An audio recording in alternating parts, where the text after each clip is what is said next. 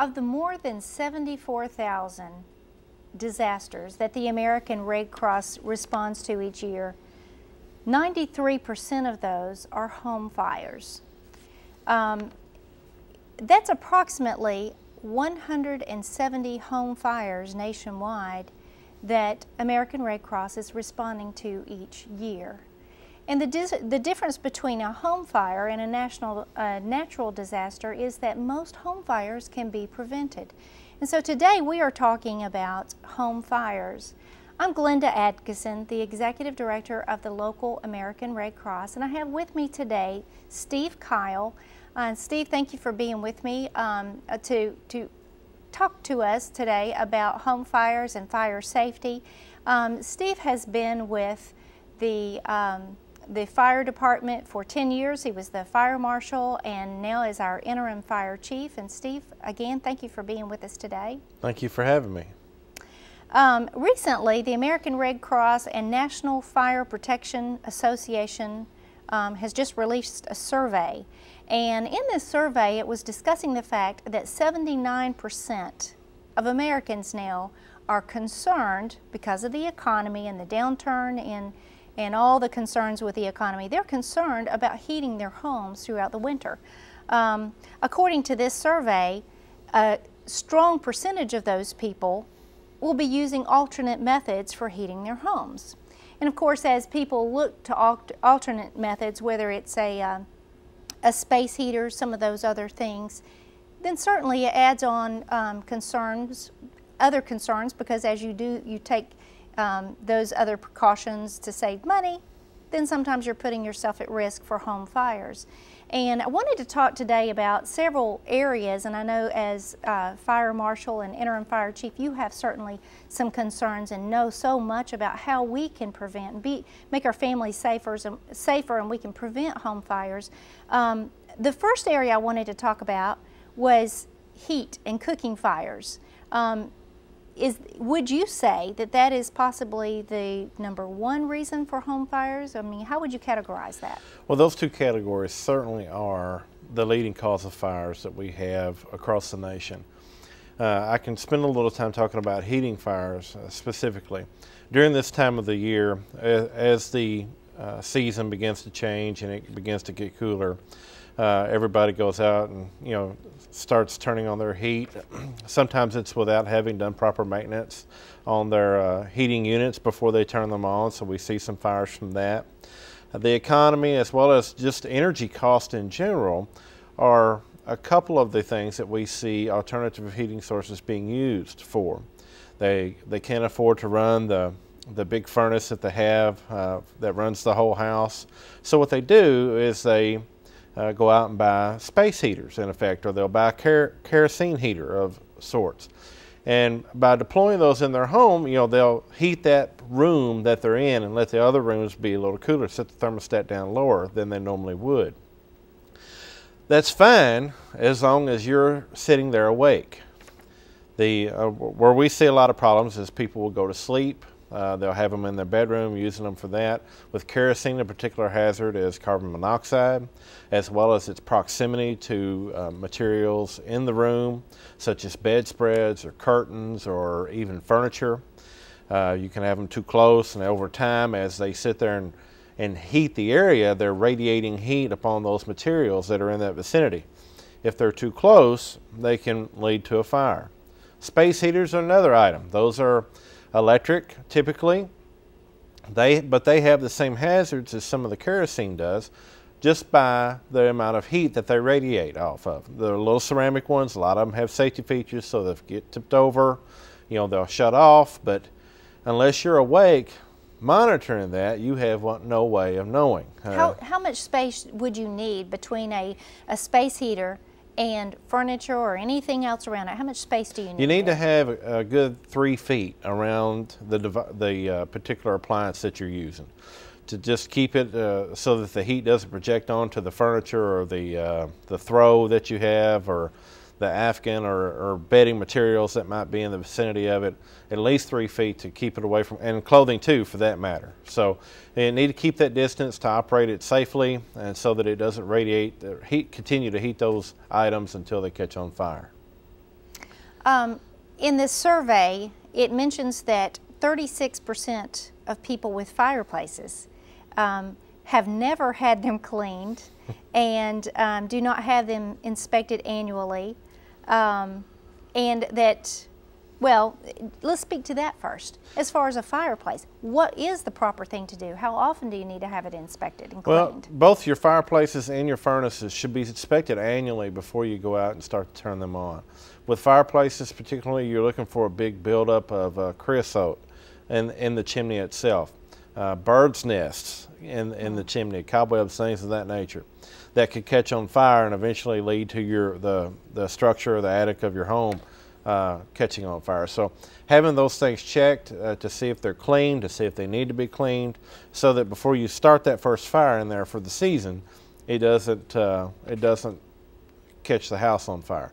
So that'd be first and foremost. If you have a gas furnace that has obviously this is a fuel-fired appliance, it needs to be inspected annually for some of the same reasons, not because it's going to build up from creosote, but to make sure that it's operating properly and it's not putting gas into your home or putting carbon monoxide into the home. Both of these things are fuel-fired devices. They have distinct hazards that are associated because they're burning fuel, and you need to get them inspected annually before you fire them up. What about with a fireplace, for example?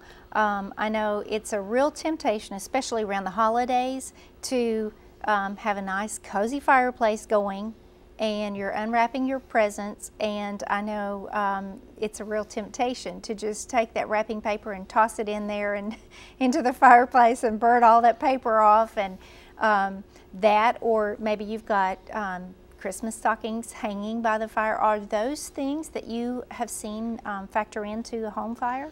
Yes, burning paper and having it strung out halfway across the room has been a problem.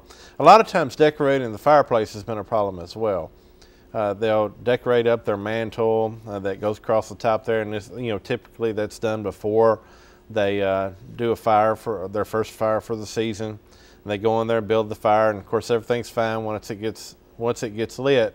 But as the heat continues to sit there and be generated, that stuff that's around the mantle and hanging off the sides of it can catch on fire. So it all depends on the type of fireplace that you have, the type of insert that you have, and whether or not the heat comes directly out the front of it or it's blown out by a blower system, or has another distribution system. But the bulk of them, you see, they're just radiant heat. They're open for you to see and for you to feel, and you have to be careful with the stuff you store around and hang on the fireplace. Data shows that 4 out of 7 people who die in a home fire die during the months of November through January. That is 4 out of 7 in just 1/4 of the year. So as we head into the fall and winter months, thinking about fire safety is so important. And I know that everyone I think that they believe that they are having safe habits, but sometimes we just do things we don't think about.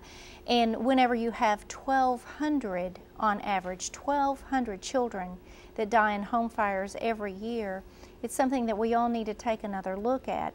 Not just children, but younger adults often. According to this survey, young adults ages 18 to 24 are more likely to heat the kitchen with an oven. My thought whenever I read this survey was that obviously there are some college students that probably are on a little bit of a tight budget, as college students often are, and that they are less likely to take precautionary steps, like, for example, cleaning lint out of the dryer. Now, what are your thoughts on the younger adults, as well as like lint in the dryer and those kinds of hazards that we see? Well, with the younger adults, there's several areas that we want to focus on. One is, of course, they're on a tight budget, particularly that age group. They're prone to use appliances in ways they were not designed for, like using an oven or a range for an alternate heating source. Yes, they'll put off heat. Yes, that'll work, but they were in no way designed for that or designed to operate at those temperatures for that length of time that you're using it for. So a lot of times that will lead to a fire. Along that same line, cooking in those areas. With the younger generation, we've got a lot more technology available for us to be distracted by, and unattended cooking tends to be a problem. And that spans many generations, not just the younger generation, but it's certainly a leading cause of fires that we have. Leaving the room, forgetting that we had something on the stove, and then failing to come back to it until we have smoke filling up the home or the smoke detectors going off. So there's not enough emphasis by really any of the generations on that. It's something that we seem to be very easily distracted by, especially this time of the year, the holidays, because families in, kids are home. You got a lot of distractions around. So that being an important place of emphasis is certainly very important to us. Well, and let's speak to cooking a little bit. I know that from my experience with the Red Cross and the number of families that we have helped who experienced a residential fire because they had unattended cooking, most of the time it seems to have been because they were distracted. Not necessarily that they intended to just go off and leave something on the stove, but what percentage would you say of the fires that we see here in our area, in the Paducah area, do you think are caused by cooking fires? Oh, it's a large portion. A lot of the fires that we respond to are unattended cooking fires. And fortunately for us, we have a very quick response time, and a lot of times we're able to contain it to the kitchen. But a lot of the reasons we hear, they put something on and they just forgot about it. They left the room, they got a phone call, they've got kids, and the kids were, they were fighting and distracted them. Or there's been times where they just left. We've had people come back while we're fighting the fire, or after we've put the fire out, and they're like, what are you doing at my house? Well, you left something on the stove, and you could see the light bulb go off over their head about how they feel about what they did. But a lot of the calls we get, they come from the neighbor hearing the smoke detector going off, either in their house or apartment, just because they've gone off and left it. Do you think most people have a smoke detector in their kitchen, and if so, do they have it in the right place? I know that in our home, every time we use the toaster, it seems like our smoke detector goes off. It's very sensitive, and so we're opening the door and trying to wave, something in front of the smoke detector to get it to go off. But I would think a danger in that would be that people would just simply disarm them. Well, they are, and they go off too often. One of the things that you shouldn't do, and it depends on the design of your house, you shouldn't have one directly in the kitchen. And part of that reason is because of cooking. You burn things from time to time, or something happens and you set it off. It needs to be in an area just outside the kitchen, like your dining room or your living room, or even a hallway that connects it. Have it in those areas. And the thought process behind that is that if you're in the kitchen cooking, you're in the kitchen, not away from it, or you don't leave it unattended. So it's a supervised area in effect where you don't have to worry about that. Making sure that you have them, though, is probably the second step of that. Put them in the living room. Make sure you've got them in your bedrooms, hallways, and scattered throughout your house so that they'll alert you if you have something going on. A minute ago we spoke about the children and the number of children that die in home fires. I have also had children that were the motivation for adults to get out. I remember one family in particular that the father realized the dryer was on fire, and his first instinct was, let me put this fire out, but it was because of the education that the child had had regarding fire safety that they actually ended up getting out of the home. And he said he was a little lightheaded when he did get out, but he got out because of the prompting of that child. The Red Cross has recently filmed with Seymour's Playhouse, a fire safety clip. And it really is an educational piece directed for children and to help them understand the importance of preparing so that you can prevent fires. Let's take a look at that. Sure.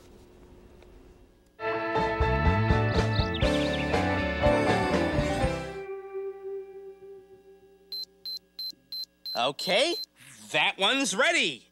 What are you doing, Seymour?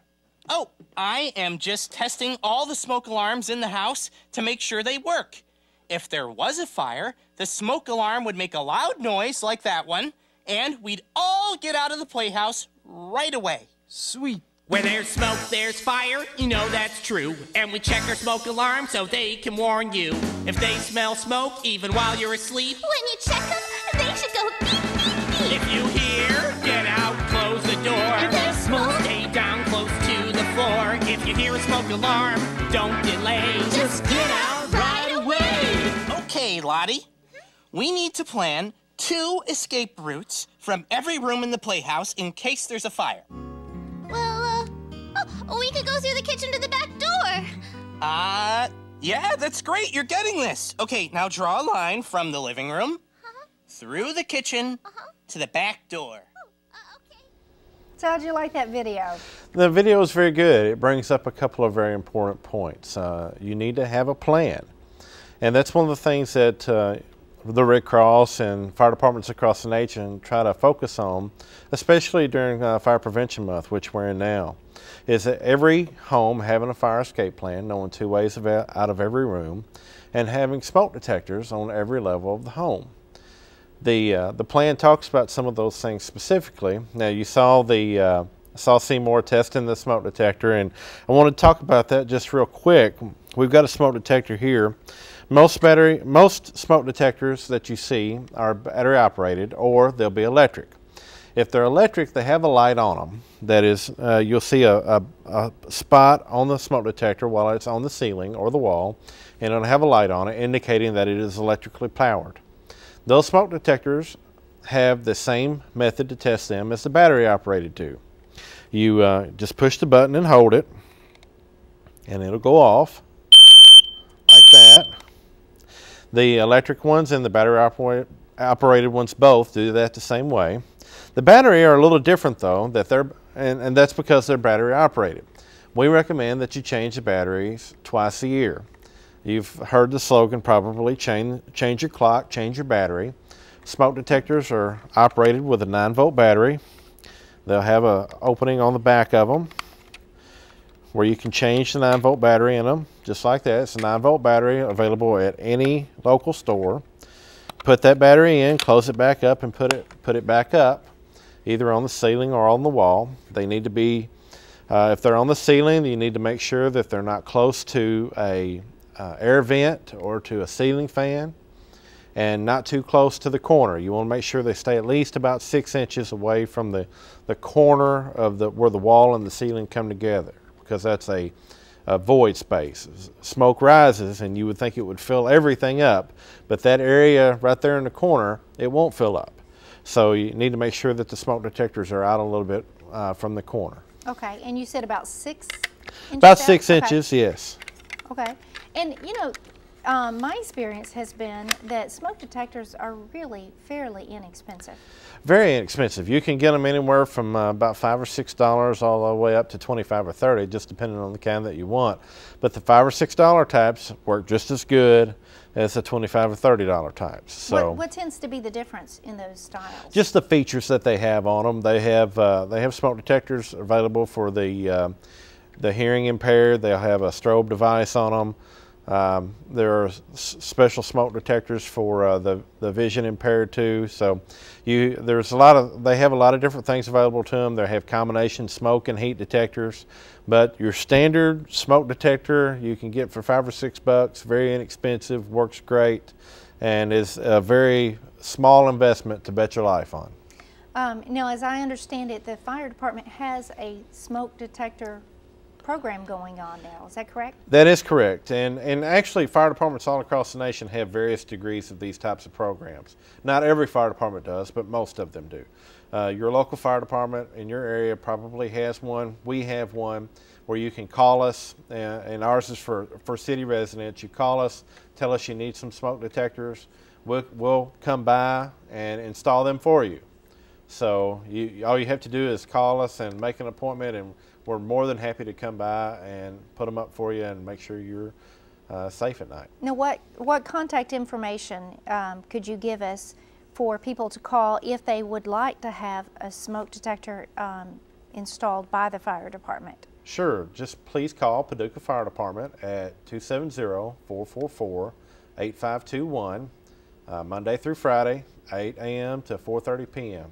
And you'll give us your information, your address, and your name, and a callback number for us to set up an appointment for one of our fire trucks to come by and install the smoke detectors for you. Now, are there any qualifications, or is that program available to anyone? The program's available to anyone. I guess I should qualify that a little bit. It's geared towards single-family residences. Your apartment buildings, they have different regulations and guidelines that they have to follow because they're a commercial structure. So they have to provide that already, and this program's not intended for that use. However, if they don't have a smoke detector, we will make sure that they have one before they go to bed that night. Well, great. I think that's an excellent program, and especially if there are perhaps elderly people or just anyone really that is unsure about where they need to have a smoke detector, exactly what room and the best place for it. I mean, that can be very helpful. Another thing that we're doing, Steve, at the American Red Cross is we're putting out information on fire safety tips. We want to get this information out to just people in the community, perhaps school children, and it goes over tips that people can use about fire safety. Again, it addresses cooking, not leaving unattended food on the stove while you're preparing your meal, portable heating, portable heaters, making sure that you leave a space around the portable heaters if you are going to, in fact, use the portable heaters, electricity, electrical cords, extension cords. What do you see there as far as the greatest risk? Just extension cords themselves. A lot of times with extension cords, people use them, and then they once they plug them up, they don't ever do anything different. And you say, well, why is that anything wrong with that? Well, extension cords are designed for temporary use only. Well, what does temporary use mean? Well, we have a rule of thumb that we use, and if you're going to use it for that item or in that space for greater than 30 days, it's permanent.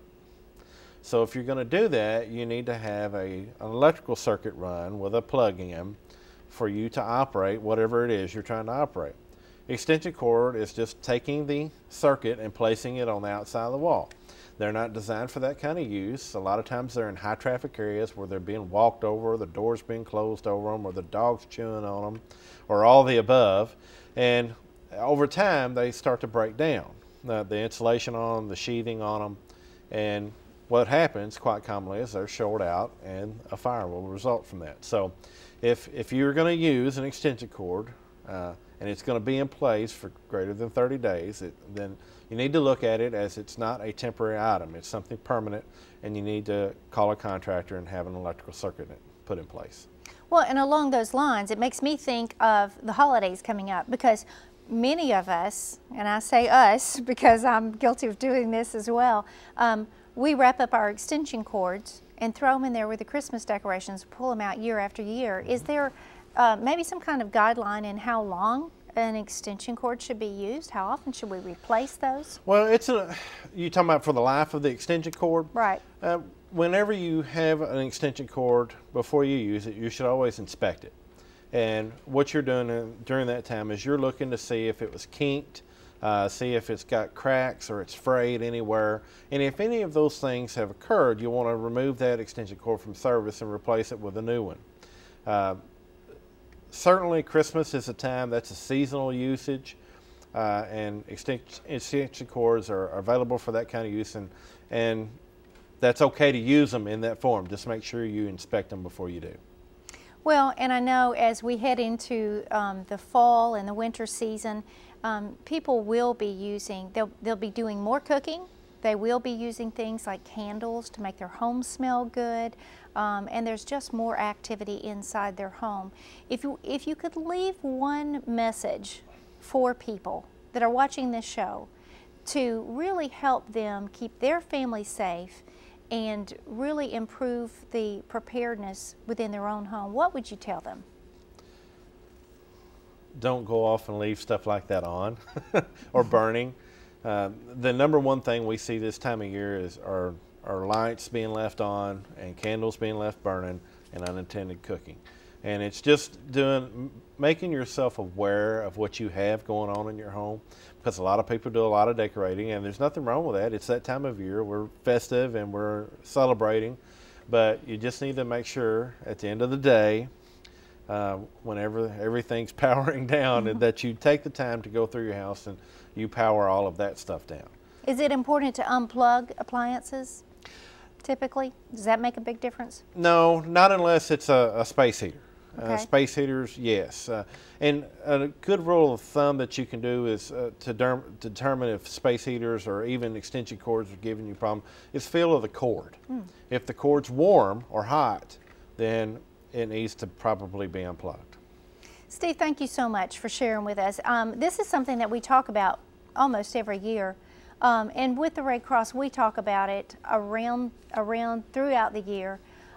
Because it is something that we just all need to be reminded of. The local American Red Cross, on average, responds to about 50 disaster situations per year, and most of those are silent disasters, but it is just as devastating to that family as any other disaster, because many times families have lost everything that they have. And the American Red Cross, in addition to trying to help educate the community on how to be safe, we respond to the single-family fires by providing emergency sheltering for those families and give them financial assistance so that they can purchase food and clothing and meet their immediate needs. It's because of the community support and United Way support for the American Red Cross that we are able to respond to these disaster-type situations. For more information on how you and your family can remain safe, please feel free to contact our office at 442-3575 or at paducahredcross.org. Again, thank you for being with us today. And Steve, thank you for joining us. Thank you for having me. Thanks.